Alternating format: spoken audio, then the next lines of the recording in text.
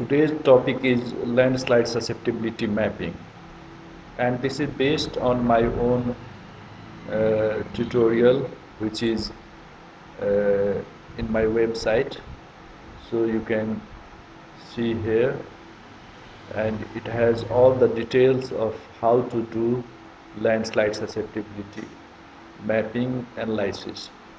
So this analysis is done basically in Grass GIS, and we need the elevation data and Sentinel-2 image data. And in the first part, I will explain how to download high resolution DEM data from LOS Pulsar, and then I will also tell you about digitizing of landslides. Let us start. This is QGIS, and this is the area of interest which I am going to analyze, and I have created an extent of this area and saved as KML file. So I will use the search data using Earth data, and I have my previous videos where I have explained how to download the data.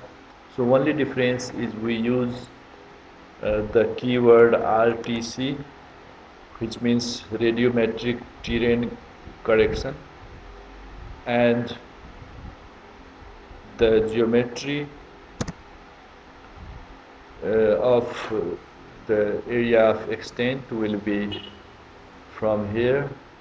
So we can see LS Pulsar RTC high resolution, and we use this KML and we browse for the file, and I have this KML file in this exercise.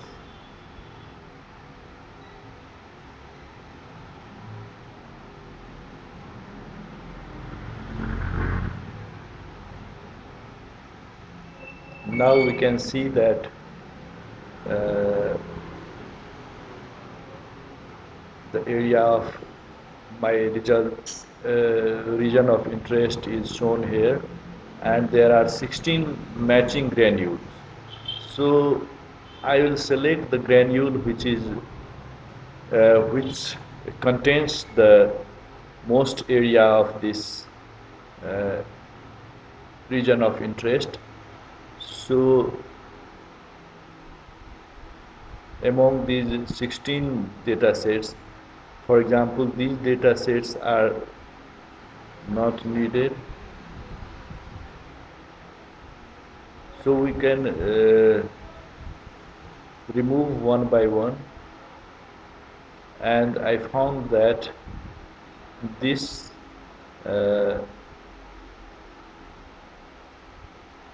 data which covers the almost whole the area of my region of interest.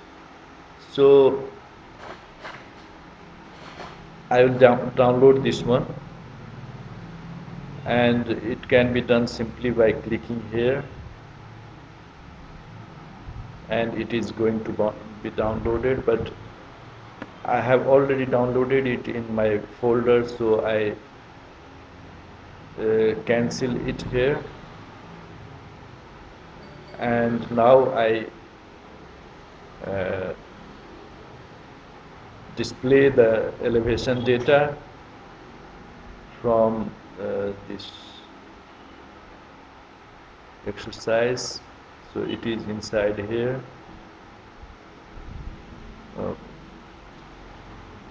It is still inside my download folder, so I will move it to my workspace,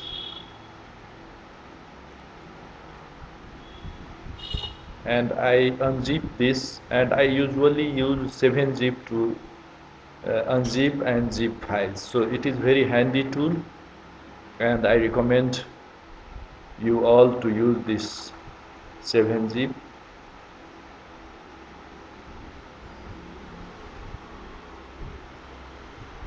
This high resolution RTC image has many files. Some are synthetic aperture radar data and other files. So basically it is SAR data, but it also consists of this high resolution DEM data. So we'll use this data and we'll display it here. So we can see that the image is displayed. So first of all, I will clip the data to the extent of this region of interest.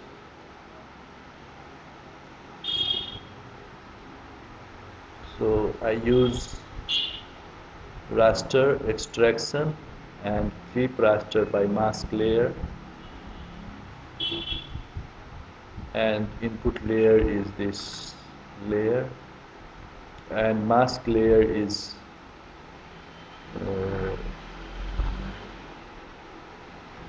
this. So, but it may be better to change the resolution of this data to UTM to match this original data. So first of all, I will export it as this.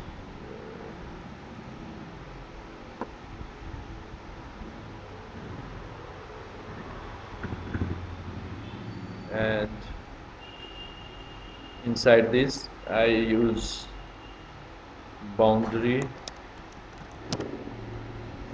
UTM and save it as 45N and OK. So it is UTM, so I will use this reprojected data. So let us again restart this process. Input layer is this DEM and mask layer is this UTM. Both are in the same SRS, and all the defaults I have expected, and you can use the no data, for example -9999 for the safety. And now I will save the clipped file as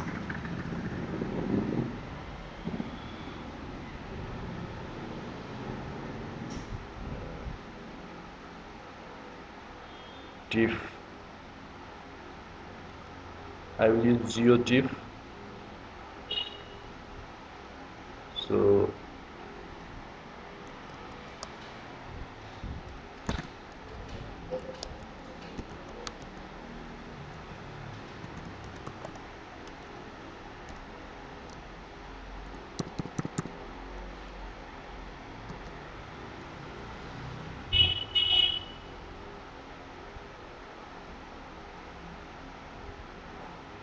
we can see this clip data set, and I will use this data to analyze the landslide susceptibility of this area. So first of all, we need to find the landslides. For this, for the simplicity, what I do is I divide this area into workable grids. So I will create a vector grid, and it is rectangular grid. So our screen is almost 16:9. So in that ratio I will create grid almost. So grid extent is the layer of this UTM, and so I will round down this and round up the maximum.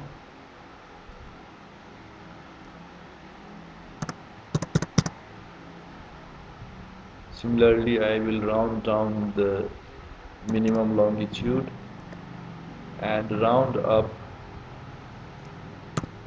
the maximum longitude. So I will use 8000,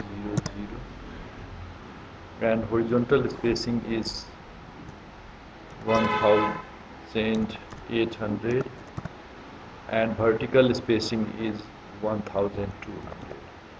So this is optional, but here it is degrees, so we have to change this map projection. So simply by changing the map projection we can work with UTM projected grid, and it will be in meters. So let us try again. Vector, research tools, create grid, and grid will be rectangle, and grid extent is the any of this is okay, and we will use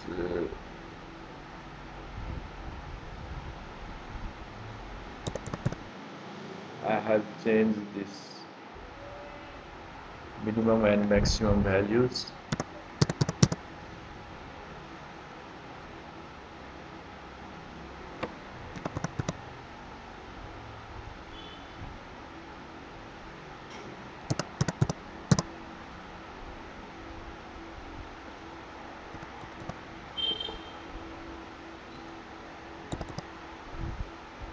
And grid I will save as geo package, and name is grid.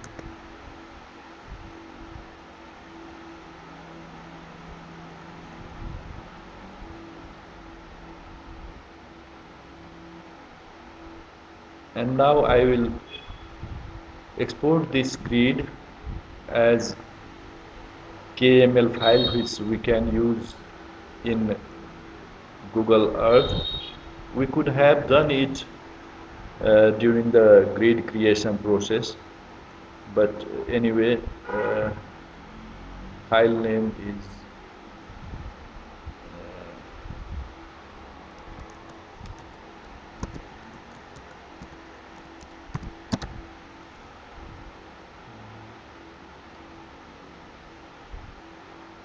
so name field we have to keep so that we can use it in our Google Earth. So let us choose a unique field which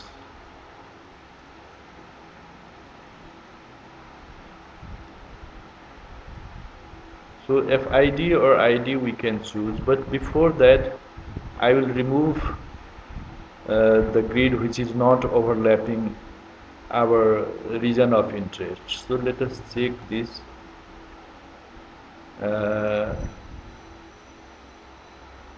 To extract or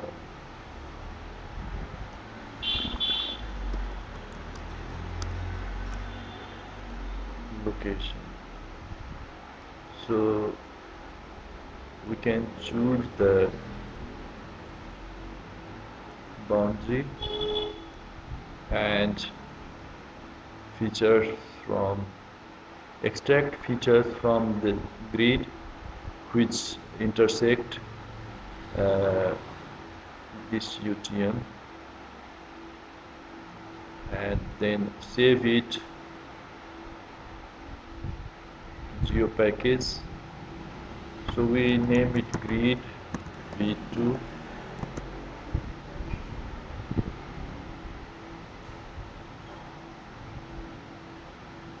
So this is the actual grid, and now we can see that We have 89 filtered grids, and we will find landslide in each grid cell.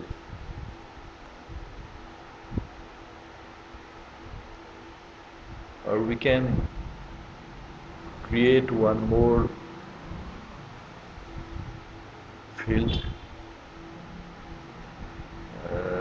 name grid,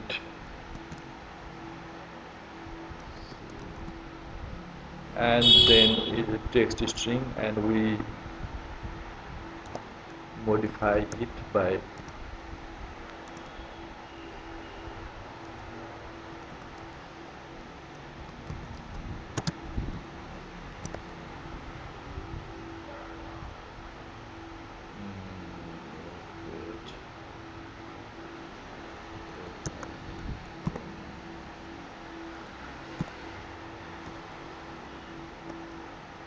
so it will be like grid 01, grid 02, or we can have 3 positions, so grid 1001.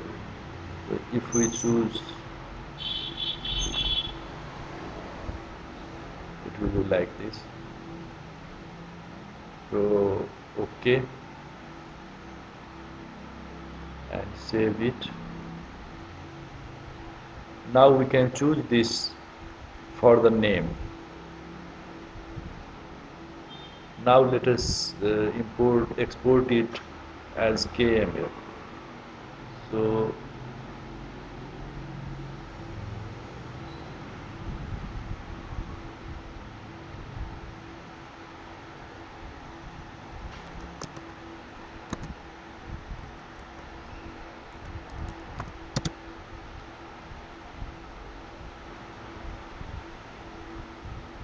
and name field we choose this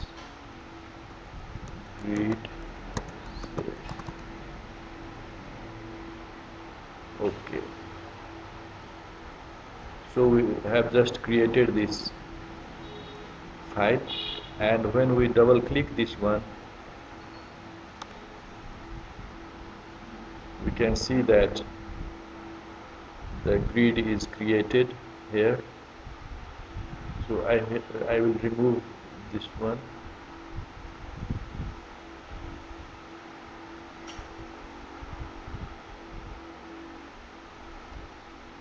This vidur grid.kml file, we can see that grid cell are named like this. So we can check one by one whether there are landslide or not. That will be much easier.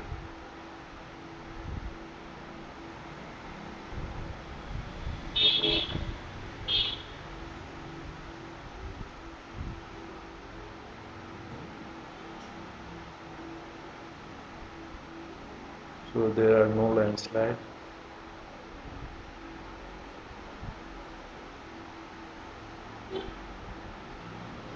And now we create one more place. In the previous also I have done this same exercise, so there it is remaining here. So let us create one folder and name it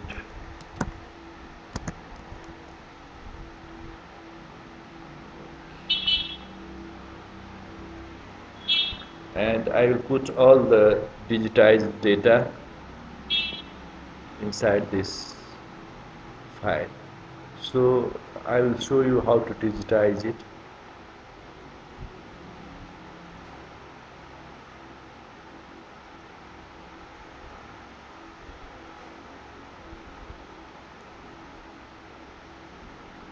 So we can see some landslide here.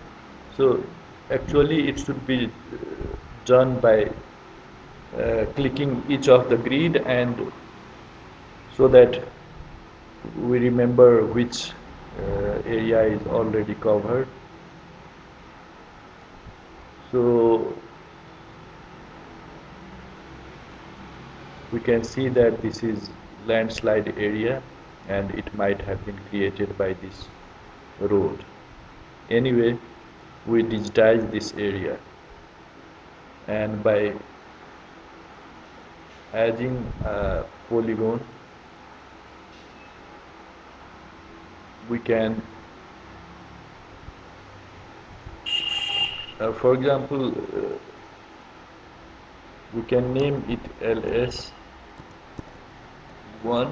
and we can change the style color of lines like blue, and color of inside this, and we make the opacity like 40%, and then while this is visible we draw the polygon, and we can see that the landslide is behind this transparent polygon. So finally